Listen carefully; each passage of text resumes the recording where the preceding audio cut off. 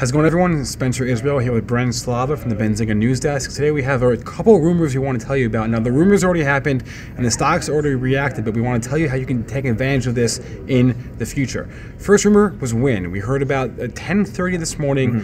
We heard some unconfirmed chatter. Again, this is unconfirmed chatter that Las Vegas Sands was potentially interested in taking over Wynn Resorts. Brent, what happened to the stock? All right, so right away the stock jumped about 1.5%. Hit some resistance at about 106. Stock started falling after that. A few minutes after that, shares broke through that 106 level. The stock ended up rallying about 4% on this unconfirmed rumor.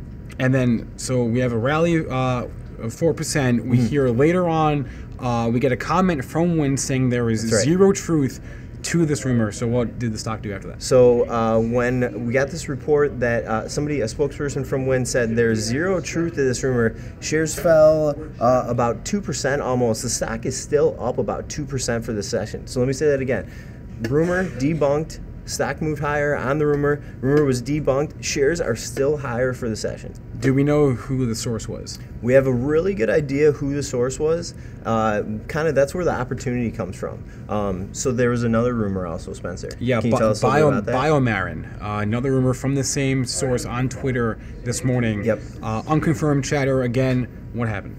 So BioMarin rumor comes out from the same source that we think moved shares of Las Vegas Sands and Wynn. The report was that Sanofi was potentially interested in the company. The stock popped about 1% and has sold off sharply since then. It's down about 3%. So as a little trading opportunity today, a little trading idea, what we want to do is provide that source for you, and that source on Twitter, somebody who you're going to want to watch for some potential short opportunities because the rumors are don't have such a great track record. That source is DAMS Consulting, DAMS Consulting, all one word, on Twitter. A little trading idea, midday trading idea for everyone out there. So we had Wynn today and BioMarin today from the same source, DAMS Consulting. You may want to watch out for them in the future. Again, he's Brent Slava. I'm Spencer Israel. Have a good one. Thanks for watching.